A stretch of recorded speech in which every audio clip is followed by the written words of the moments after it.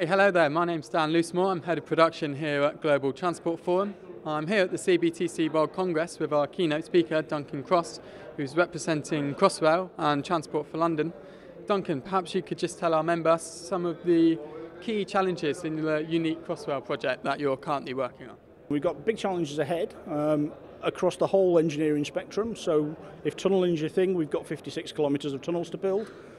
If signalling systems are your thing, we're introducing a CBTC based system with a bit of a twist. The twist is that Crossrail is not a closed system, so we need to interface our CBTC system with existing signalling systems. So a challenge we certainly set ourselves in the next few years.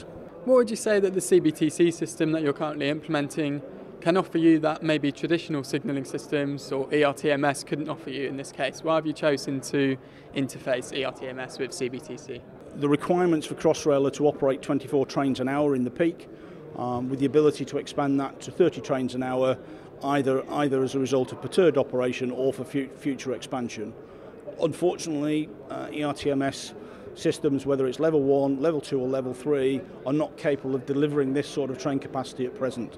So CBTC was our only real option in terms of signalling choice. And how important do you consider forums such as this one in terms of bringing the industry together and developing standards and looking to evolve systems in the future to make sure that they can meet your demands as an operator? For me, forums like this are absolutely essential, because the only way industry, or the good way of industry coming together, is that people can share their experiences, people can share their successes, people can talk about the failures, which are equally important. Yeah. So we can learn from each other by doing that, and by actually pushing the industry towards common goals, so we deliver things together, and basically to tell people about the things they need to look out for, about the things that happen that are unexpected.